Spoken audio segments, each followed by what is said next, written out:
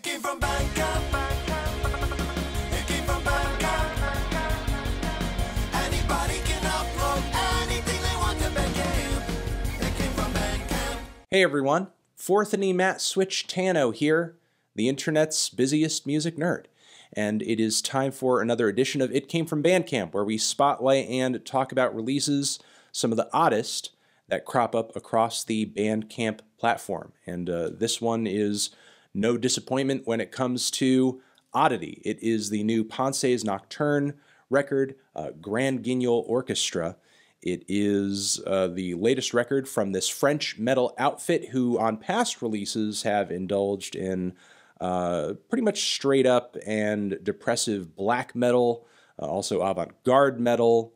They've also been known to work in elements of very, very old school French popular song into their stuff, including elements of accordions and horns and like operatic style vocals.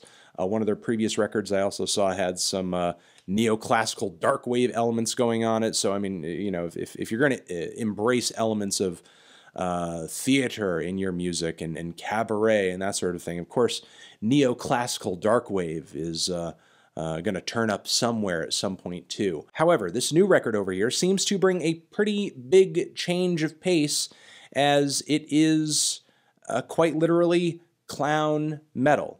Clowns. Circus metal. Which, I mean, I guess this wouldn't be the first time circus music had turned up in metal music, but to see the band pretty much just like turned up in this black metal inspired but also clown and circus inspired garb at the top of the header here on their Bandcamp page is quite inspiring. Now, this is a somewhat sizable record over here. We have 10 tracks, some pretty meaty 6-minute cuts on here. Let's give a few of them a try and see exactly where the band is taking this new clown-inspired metal aesthetic and go from there. Ba-bam.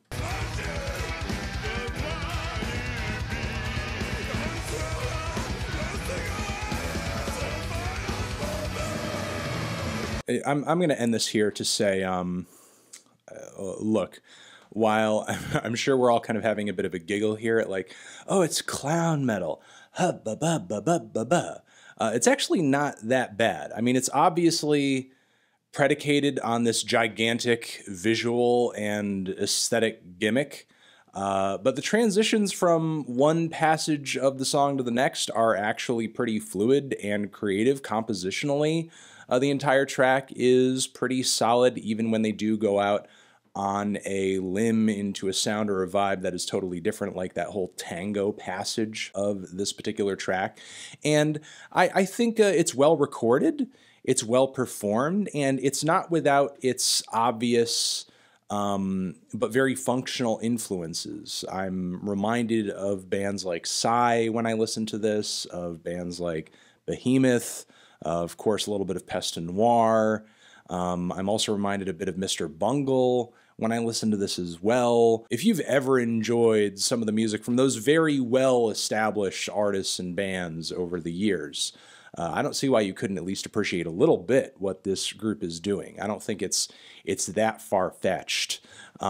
Sure, I think a few listens through, it might take you some time to get used to the clash of sounds and how winding and unpredictable the songwriting of this record can be, but it's actually got some really cool and functional and vibrant and colorful and out there ideas that are worth diving into and are worth eating up.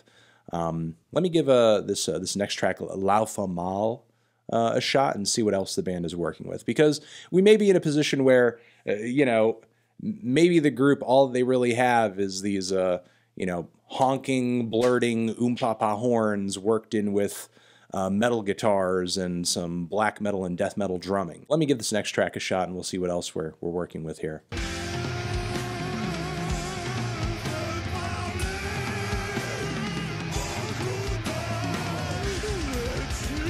Oh my god, this is so dramatic. This is so dramatic right now. Like the lead vocals on this track are sung in this very faux theatrical crying. Like, I'm just imagining a spotlight on this crying clown. This is very over the top. And not necessarily in a bad way. I mean, if you can handle the campiness and you can handle the aggression and you can handle the volume of it, I think you'll definitely get through parts like these. I did like the intro of this cut, though. It almost had like an old-timey New Orleans jazz flavor to it. And this is another cut that, oddly enough, in a weird way, reminded me of Behemoth. I feel like I'm almost listening to what you would get if you took The Satanist, but instead you forced Behemoth to tribute not the devil, but Bozo the Clown, just literally Bozo the Clown. All that worship and blasphemy and power and all of that, but instead of focusing on Satan, you're just focusing on this world famous clown. Is essentially what I feel like I'm listening to here, just through a few tracks. Yeah, I'm pretty intrigued by this. This is a very weird and unique listen. There are a lot of elements of it that I think are a bit much, but this is incredibly entertaining. This is incredibly entertaining. So shout out to Pensées Nocturne on this one. This is pretty fantastic. We're going to link it down there in the description box so you guys can check it out for yourselves. Clown metal, 2019. We literally have clown metal, and thank God. That's all I have to say. Over here next to my head is another Bandcamp episode that you can check out. Hit that up or the link to subscribe to the channel. Anthony Fantano, Grand Guignol Orchestra, forever.